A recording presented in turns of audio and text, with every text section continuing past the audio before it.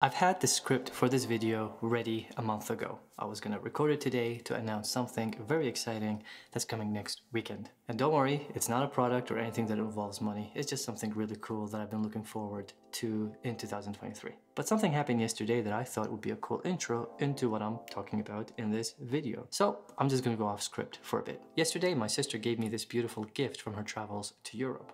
It's a beautiful guitar with Swarovski's crystals on it. And of course, once she gave it to me, I asked her, well, what is Swarovski's crystal? And that's when the room went silent and I thought to myself, Mustafa, not again. But it did happen. It's something that has happened across all my career as a professional musician. In case you don't know me, I'm a professional guitarist and ukulele with a bachelor's degree in guitar, master's degree in ukulele. I perform on stage, I have a YouTube channel, I make arrangements, I sell courses. I am a professional who uses music to make full-time income. And as a guitar player or ukulele player, there are certain music that you would think I'd know by heart, or at least recognize. But I don't. And this happens a lot in my career, where I meet a new student or somebody who wants to interact with my channel or my art, and they would say, oh, you're a guitar player. Do you know how to play? And then they would list an artist or a song name that I am supposed to know. And I'm talking about like top 10 famous songs from the 50s all the way to the 90s. We're talking like Sweet Home Alabama, Blackbird, or Sweet Child of Mine, some Led Zeppelins and Beatles, AC/DC, Prince, or ABBA.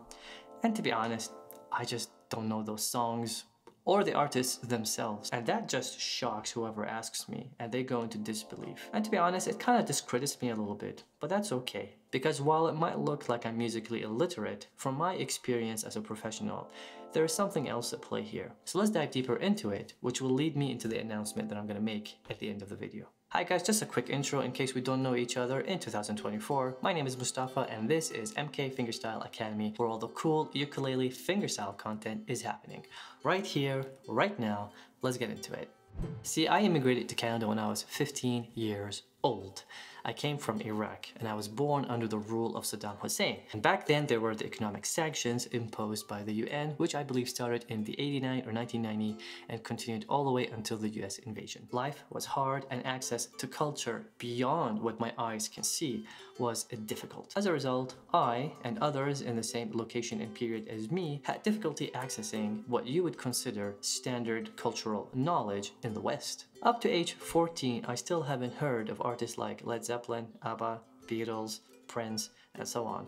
I kind of just have gotten introduced into heavy metal, so I knew Metallica, Jimi Hendrix, and all that. But that came entirely from me as a way to learn the guitar, part of the student culture that I was in my high school. What I'm trying to say is, I didn't have a grandpa or a grandpa, an auntie or an uncle, or a mom and dad that would expose me to this music because it was just not part of our lingo. And it was not part of the street culture that I was hanging out all the time. So when I started learning music age 19, I can truly say it started from a blank canvas. And that is okay. I was able to learn music, music theory, and learn a lot about artists that I would have never heard of. And now I know that all this music culture is part of what we call the Western tonal system or the Western music, which is one body of music, and there are many other bodies of music to learn and get exposed to that we don't have access to because most culture revolves around Western ideologies. I'm talking Netflix, Spotify, Hollywood, on all these powerhouses promoting Western culture. So the next time you approach a musician or an artist or anybody really and you ask them all those questions about what you would consider is standard knowledge, I want you to know that yes, it is standard knowledge.